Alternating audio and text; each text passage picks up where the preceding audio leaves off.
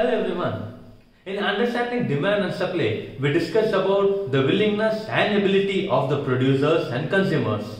Did we realize that there are third parties who are not directly involved in the process of buying or selling but are either benefited or affected? No, we did not take them into consideration, and these are the spillover effects. So in economics, we term that as externalities. So externalities are spillover effects on those who are not directly involved in the process of production or consumption of a good. Externalities can be positive or negative depending upon the type and nature of production and consumption. Let us understand externalities with the help of one or two examples. The example of a garden. One of your neighbor has a garden in front of his house. And when you walk past by the garden, how will you feel? You will feel happy about it. You will feel relaxed and refreshed. So whoever walks past the garden will feel happy, relaxed and refreshed. But are we paying anything for it? No. We don't pay for the maintenance. We only enjoy the benefit that we gain out of the garden. So this is what we call as positive externalities.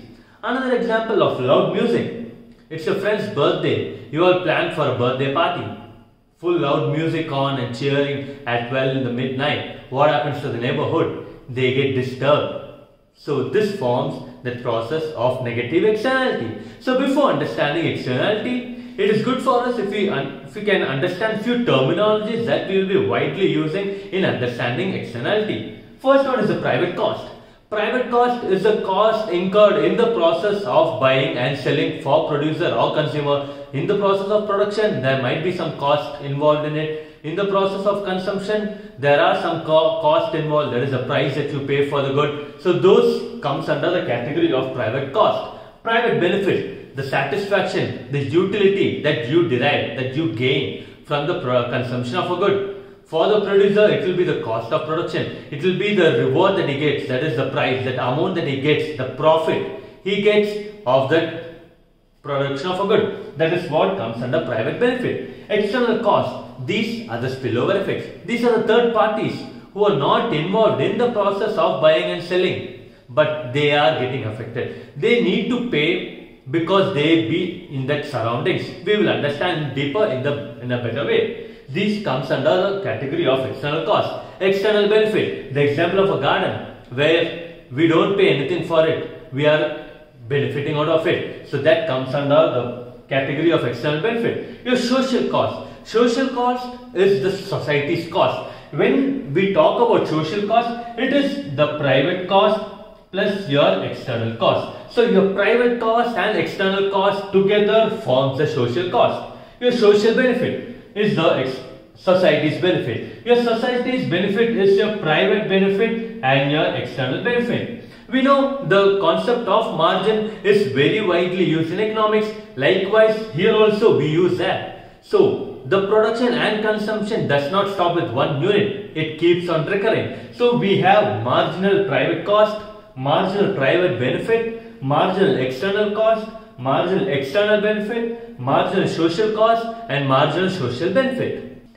In a free market, market equilibrium is where the demand and supply curves meet together. So let us draw on the graph. We know on the x-axis it will be the quantity, on y-axis it will be the cost or benefit. So we are in the free market, the market equilibrium we are trying to achieve where with the help of your supply and demand curve. In the absence of externality, your demand curve, which deals about the utility or the benefit, is your marginal private benefit and your marginal social benefit. Your supply curve, which talks about the cost incurred, relates to your marginal private cost plus your marginal social cost. So this is what will be in the absence of externality. Generally, the market fails to observe such externalities and does not reflect the true cost or benefit because the third parties are neither paying for the cost or benefit. So now, when externalities are included in the market, your private, it is added to your private cost and private benefit curve. So if it is on the external cost, it is added to your private cost. If it is about external benefit, it is added to your private benefit. So when the externalities are added, your demand curve and supply curve will shift. So this results in market failure. So if it is a positive externality, your social benefit will be higher or greater than your private benefit. If it is a negative externality, your social cost will be greater or higher than your private cost. So we know this is how the market failure happens because of externality, where the true cost, the real cost of the production or consumption of a good isn't reflected. So externality is one of the crucial topics in the whole of economics. The economist keeps arguing whether this concept should be validated or not. This is a crucial topic which helps and which is the major reason for government intervention. The government intervenes in the form of taxes and subsidies depending upon the type and nature of good. For negative externalities, it is obvious that government will impose tax. If it is about positive externality, government will impose subsidies and help the consumers. So there is a big problem. The underlying problem in externality is defining the property rights.